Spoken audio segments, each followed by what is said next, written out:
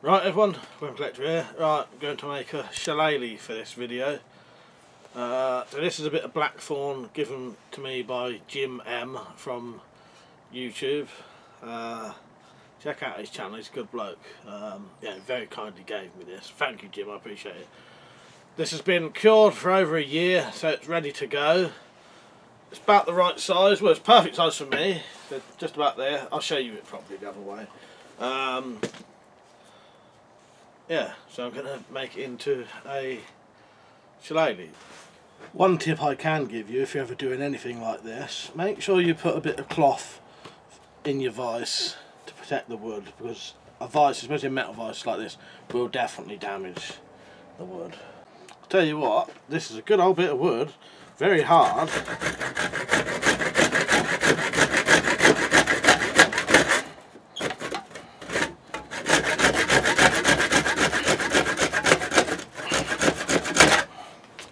Yeah, that is a hard old bit of wood there.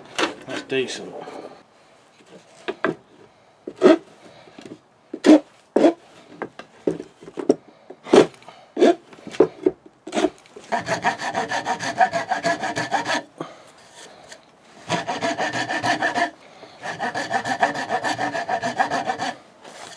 I've decided I'm probably going to cut this part off because it's got a slight bend, it's slightly thinner, and I think personally for me, my height, that won't really make much of a difference. So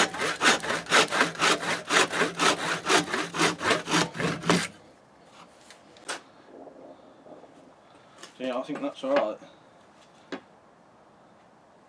Right, so I will start shaping the head now.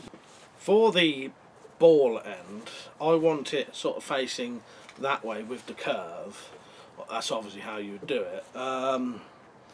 As I say, I've never really done this before. I know how to shape wood and that. So I'm just going to have to start shaping this and see how it goes really. I may be taking a little bit off of here, maybe up there. But I think what I'll do, I'll start taking off bits and seeing what it looks like.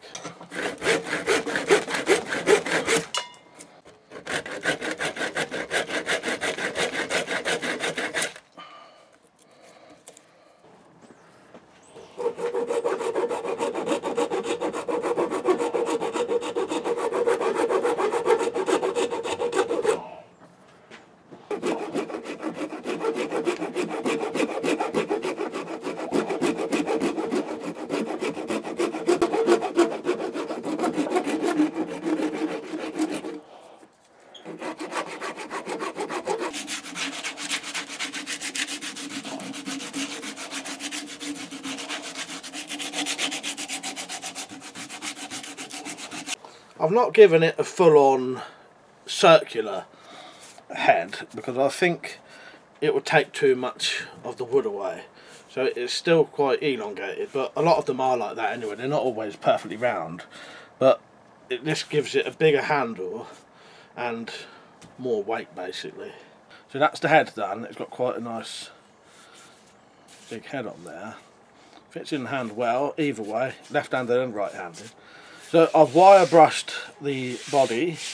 I might now look for a ferrule for the end, fit that on, and then I can start finishing this. I use a lot of scrap for my projects. This is the end off an old curtain pole. All I need to do is put this in here, cut these may be able to be snapped off, but I'll cut it anyway.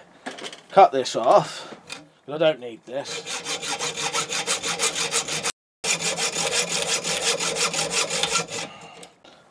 Alright, that's got rid of that. So all I need to do now, file that smooth, and I've got a nice pre-made ferrule. You could just use a bit of tubing, there's loads of things you can do for ferrules. A bit of tubing, and then screw that on, put a washer on, put the washer through. Right, I just need to shape this to size now, so I'm using a hacksaw because this seems to cut better, the finer teeth.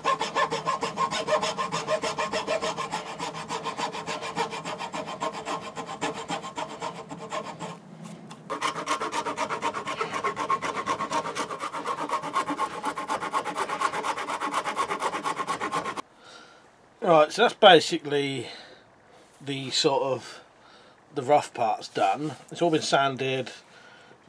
Filled a couple of holes by mixing some super glue with some of the sawdust, you know, from this. I've taped up this top bit because I'm going to do it black right up to there, and then the rest of the top will be just varnished, so you'll have a distinct difference. Because I don't want to touch any of this top bit with black because I'm going to use leather dye. If it touches that top bit, it will probably really badly stain into that wood quite deeply, the bare wood, and you don't want that. You want this to be varnished. So black right up to there, and then the top bit will be varnished. Hopefully this edge will look alright. Let's see what this looks like, shall we? Oh yes, that is going to soak in nicely. That is one good thing with leather dye, it will really stain wood quite well. Alright, I'm going to put the coat of varnish on now. Hopefully my varnish is still alright. I think it's gone a bit funny, but it doesn't matter. All I've got anyway, so I'll have to do it.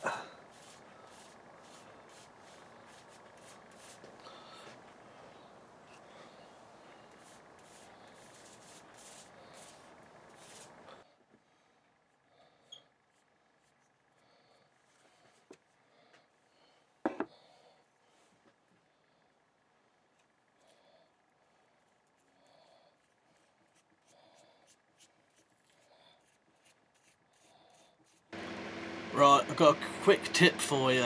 You have to excuse the fan, but I'm trying to dry the varnish on this as quick as I can. Do not put cling film on something you've recently varnished. I just had a nightmare where all of the cling film was stuck to the varnish, and this section about this long, about a foot long, I've had to wire brush it, put the black back on, and then varnish it again. But it's alright now, but yeah, don't do that. Right, there you go. There is my little walking stick shillelagh. I'm really happy with it actually. I'll obviously do some HD pictures and that. But yeah, I think that came out really nice for you know, for the tools I've got and how I did it. You know, literally just hand tools, a saw and a rasp essentially. Yeah, I think that's really nice. It's got a nice metal ferrule that's capped off. It's got the traditional black shaft, and then it's got the actual sort of, is it knob carry or is that something else? I can't remember now, but it's got the traditional sort of knob end on it. Yeah, I'm really happy with that. It's comfortable. Yeah, I hope you like this little tutorial. It's a bit basic, but you know, these things aren't that difficult to do. It's just, you know, take your time and, you know, and you can do them, as you know, and if you've got the right materials in the first place, good bit of materials. So what I'll do next is I'll do some HD pictures. I hope you enjoyed the video. I hope you found it helpful. Don't forget to like, comment, share it if you want. Definitely subscribe, and if you do subscribe, hit the notifications, and you'll see lots of other walking stick videos and stuff I do. And I've also got playlists and quite a few making walking stick videos if you want. So don't go anywhere yet though, because you've still got to see the images at the end. Alright, thanks for watching, see you later, watch the rest of the video.